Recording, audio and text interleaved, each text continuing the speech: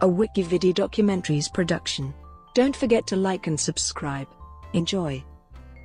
Cat on a Hot Tin Roof, 1958 film.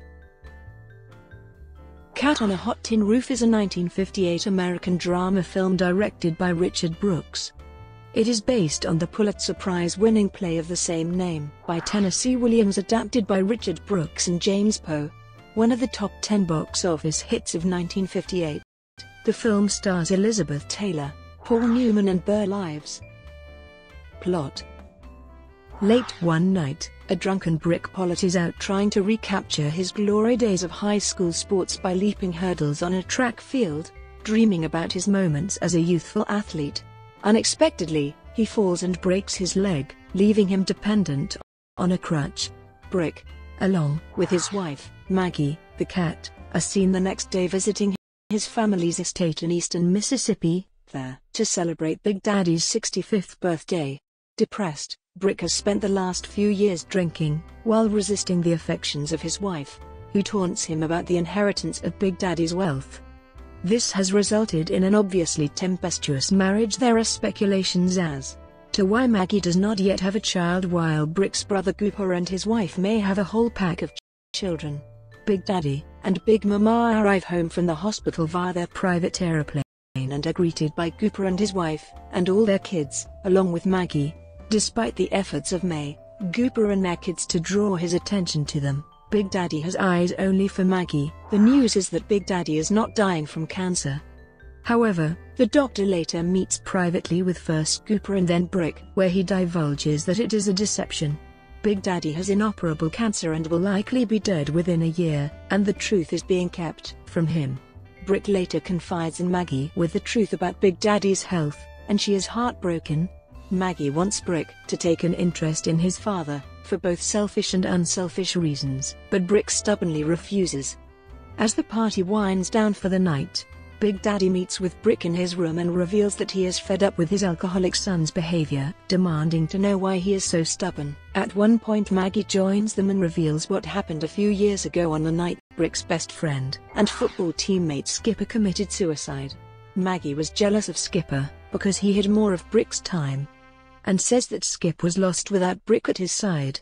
She decided to ruin their relationship by any means necessary, intending to seduce Skipper and put the light to his loyalty to her husband. However, Maggie ran away without completing the plan. Brick had blamed Maggie for Skipper's death, but actually blames himself for not helping Skipper when he repeatedly phoned Brick in the hysterical state. After an argument, Brick lets it slip that Big Daddy will die from cancer and that this birthday will be his last.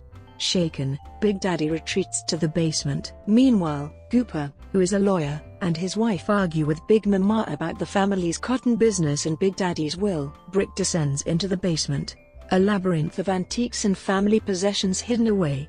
He and Big Daddy confront each other before a large cutout of Brick in his glory days as an athlete, and ultimately reach reconciliation of sorts. The rest of the family begins to crumble under pressure, with Big Mama stepping up as a strong figure. Maggie says that she'd like to give Big Daddy her birthday present, the announcement of her being pregnant. After the jealous May calls Maggie a liar, Big Daddy and Brick defend her, even though they know the statement to be untrue. Even Cooper finds himself admitting that girl's got life in her, and they reconcile, possibly making Maggie's lie become truth.